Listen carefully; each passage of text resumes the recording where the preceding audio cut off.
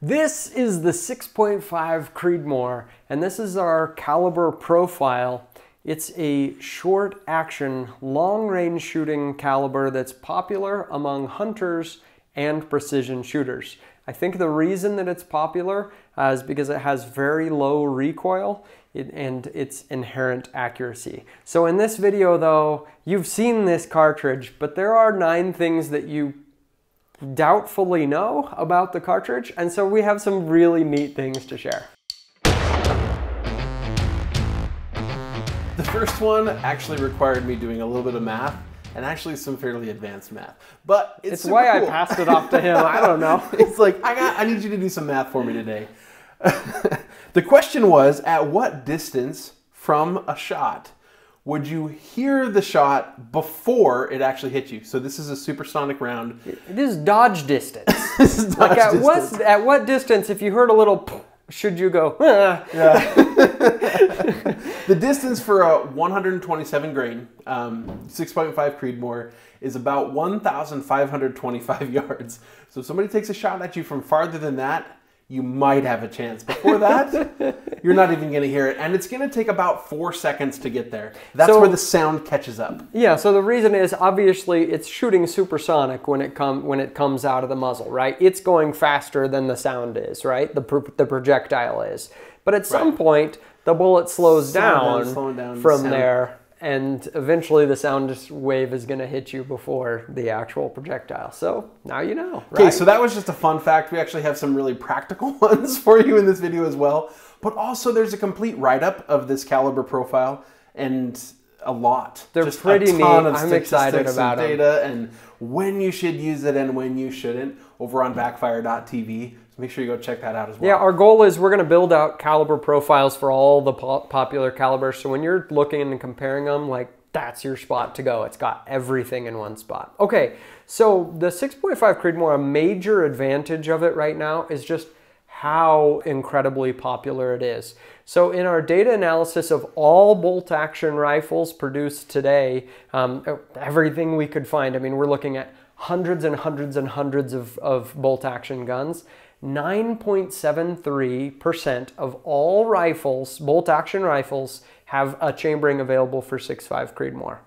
Wow, that's incredibly high. That is number 2 of all bolt action rifles. The winner is the 308 in terms of chamberings, just because it's very old and a lot of manufacturers haven't yet made the 6.5 Creedmoor that really is still only a few years old. But it is the number 2 most popular in chamberings, but the number 1 seller for all bolt action rifles. And with the gun itself, that chambering being so widely available means that the ammo is also usually widely available. Mm-hmm. This is just anecdotal evidence, but I've been doing a fair amount of ammo shopping lately, and every time I go to the store, a lot of the shelves are bare right now. Oh yeah. But I can always find a few options in 6.5 Creedmoor that aren't sold out because the ammo manufacturers are making this stuff like crazy. At the very start of the pandemic, it was better to be shooting weirdo calibers because all the popular stuff ran out real quick. Now, if you shoot a weirdo caliber, can't find it. Pretty hard to find. But ammo manufacturers are starting to catch up with the popular stuff. All right, next is the barrel life on the 6.5 Creedmoor. I care about this because I shoot a lot. And so I will burn a barrel if I'm shooting that much over time. So the barrel life on a 6.5 Creedmoor rifle is 2,180 shots. Now, some of you are wondering where that specific number came from. We spent many hours going through all kinds of experiences of how long it took people to burn out their barrels on a wide variety of calibers. And then we use that as training data to go through all of the popular calibers and create a formula that will work to really show an accurate, it's looking at the pressure of the max pressure of the cartridge. It's looking at how fast it's going through there, the caliber of the bullet weight. I mean, everything to really analyze it. And 6.5 Creedmoor does very well. 2,180 shots. You're not going to be burning out barrels too regularly. If you've got a hunting rifle that you're gonna take a few shots to prep, and then you're gonna take it out hunting each year, This is a lifelong barrel. Yeah, this one's going to last you, probably a couple of generations at least. In that case, you might not be as concerned about it, right? Because so you're going to be perfectly happy shooting something. But man, some of these, I mean, the 28 Nosler, right? Oh my goodness! Less than 1,000 rounds and that thing's gone. So if you're going to be taking this thing out, a lot of the Weatherby cartridges, yes, too. Most of the Weatherby cartridges. If you're going to be out there on a Saturday doing some long range shooting, if that's a hobby of yours, you are going to burn through a barrel. So 6.5 Creedmoor is going to do really well there. Now, a lot of people hear that 6.5 Creedmoor is a great long-range shooting gun, and somehow there's a quick mental leap to, oh, it's a great long-range hunting cartridge. And it just isn't. We'll talk about the long-range shooting capabilities, which are fantastic, but for long-range hunting, it really is a pretty poor choice, and here's why. If we conform to the traditional rules of 1,500 foot-pounds for elk and 1,000 foot-pounds for deer-sized game, and again, I realize there are problems with those, you would really only go 310 yards for elk, and you could go to 502 yards for deer to maintain 1,000 foot-pounds. However, at 430 yards, you're going to drop below 2,000 feet per second.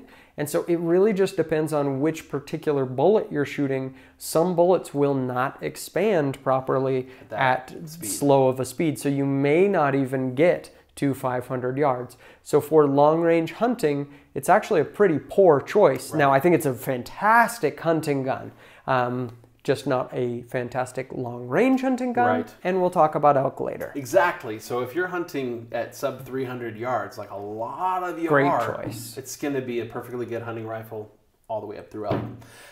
Okay, the next one is the recoil.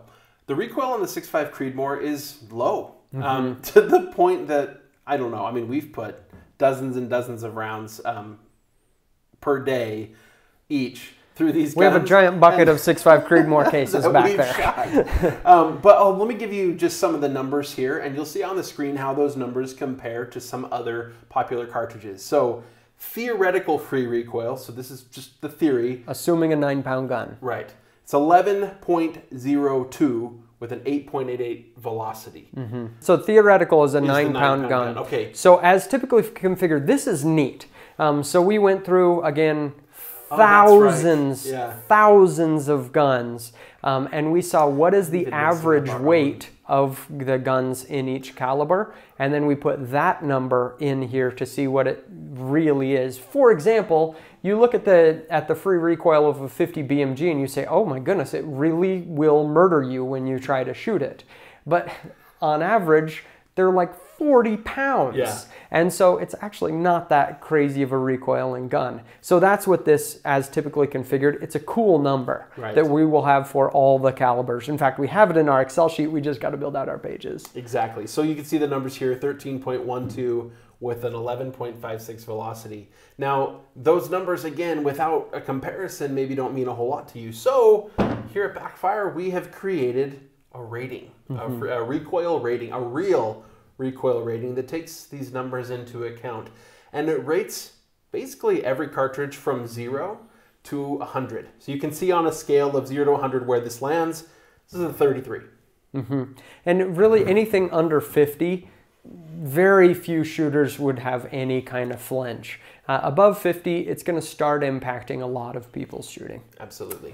Okay, it's a short action rifle. It's a short action cartridge. What that basically means is it's about under 2.5 inches. I think it's 2.528 inches, the case overall length for the 6.5 Creedmoor.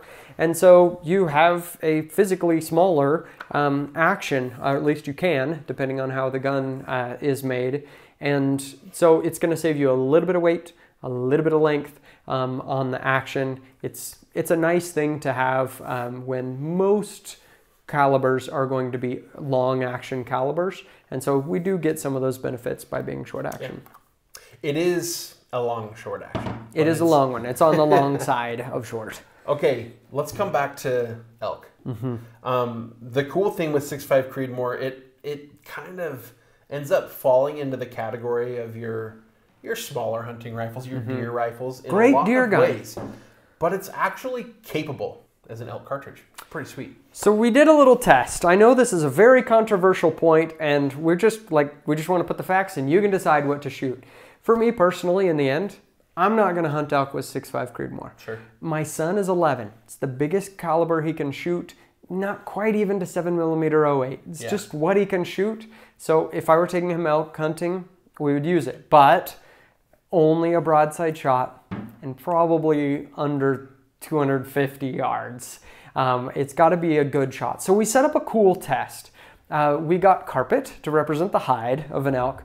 We got 2 half-inch pieces of wood, so a full inch of dense MDF, and then a full ballistics gel, a half-inch of wood, and another ballistics gel to represent, you know, the bone. If you hit a shoulder or something, what kind of penetration are you going to get? So we shoot it with a 243. Goes through the hide, through the bone, through a full ballistics gel, bounces off the rib, the other piece of wood, and comes a couple inches back. Then we shoot the same thing with a 6.5 Creedmoor.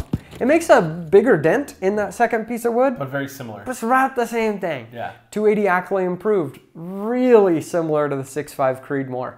And then we shoot the thing with a traditional elk gun.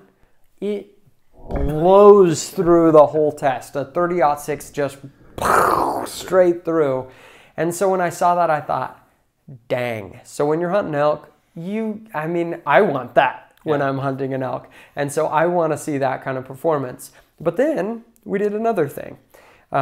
We took that 30-06 and it had blown through everything with a Barnes TTSX, which is a very tough controlled expansion bullet. And then we switched to a different bullet. I can't even remember what it was, but just your regular old bullet. I can't even remember what it was. And it performed almost identically to the 6.5 Creedmoor. In fact, this is it.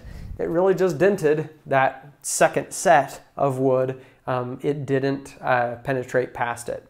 And so I guess the point is, can you kill an elk with a 6.5 Creedmoor? Yes, and we talked about, I'd really be careful how you would do that.